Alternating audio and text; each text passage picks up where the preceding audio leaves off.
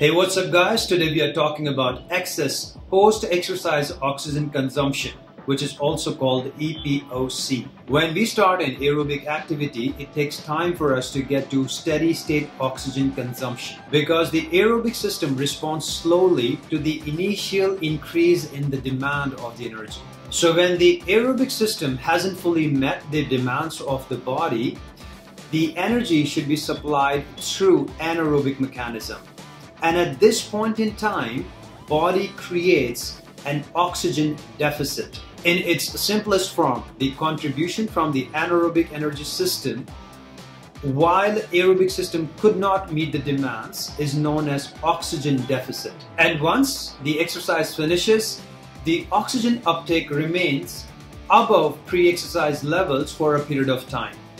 And this elevation in the oxygen uptake post-exercise is termed as oxygen depth or excess post-exercise oxygen consumption. To create better understanding, let's understand this concept with the help of a picture. As you can see on the screen, the picture, this red part that's blinking reflects the oxygen deficit that was created when the exercise just started. Moving on, we see this line blinking now reflects the steady state cardio that was achieved later. And then the third part, when the exercise ended, is the black line that you can see on the screen.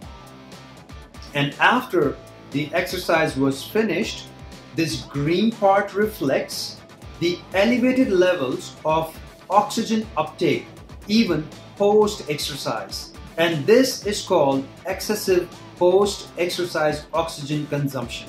Alright, let's understand how many calories one burns once the exercise finishes as an after effect of EPOC. Just to clear up, you definitely do not burn more calories than what you burned while training. As you must have heard, you do not burn 50% of the calories that you burned while training. Okay, so you only burn approximately 15% of the calories that you actually burned while you were training. All right, let's put some figures to it. So, an athlete burned 800 calories in a high intensity training session. That would mean this athlete will burn extra 120 calories, that is 15% of 800 calories, because of the EPOC effect. I hope this was helpful. I'll see you again with more knowledge and more topic. Bye.